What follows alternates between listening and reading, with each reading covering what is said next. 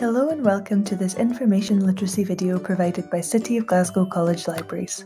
We're going to be looking into the CRAAP test, which is an acronym used to evaluate sources. When you're conducting research, it's really important that you evaluate the reliability of any sources you find before you decide whether or not to use them. The CRAAP test can help with this, as the acronym CRAAP stands for Currency, Relevance, Authority, Accuracy and Purpose. Currency refers to the timeliness of the information. When was it published, and is it up to date now? Relevance references the importance of the information for your needs. Does it relate to your topic?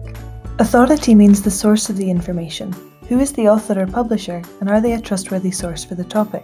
Accuracy is the reliability and correctness of the information. Is the information supported by evidence and backed up by other sources?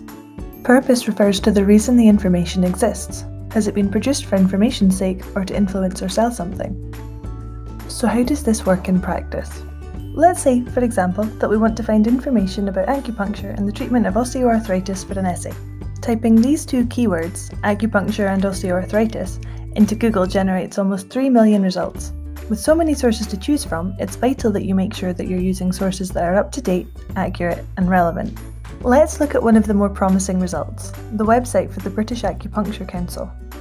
How does this website do in terms of the CRAAP test? Currency.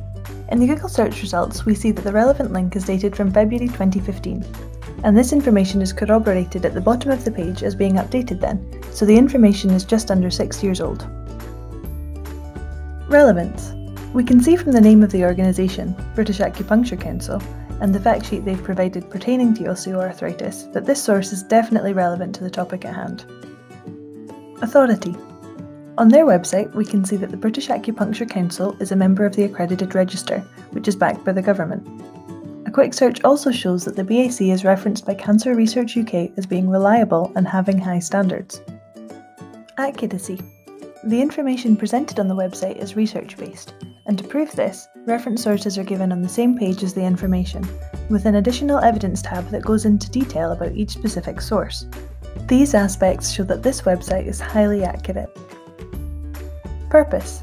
The first thing I noticed about the website is that the address has .org rather than .co or .com, and a .org email address is usually used by non-profit groups, so right off the bat you can see that this website most likely isn't set up to try and influence you into buying something.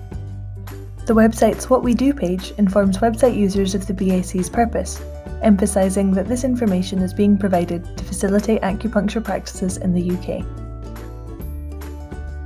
Overall, we can see that the BAC website passes all of the criteria of the CRAAP test, deeming it a useful source, and not a crap one. Hopefully this video has helped show you how you can use the CRAAP test to evaluate your sources when you're researching for your college work. If you have any further questions, please get in contact with us at library@cityofglasgowcollege.ac.uk.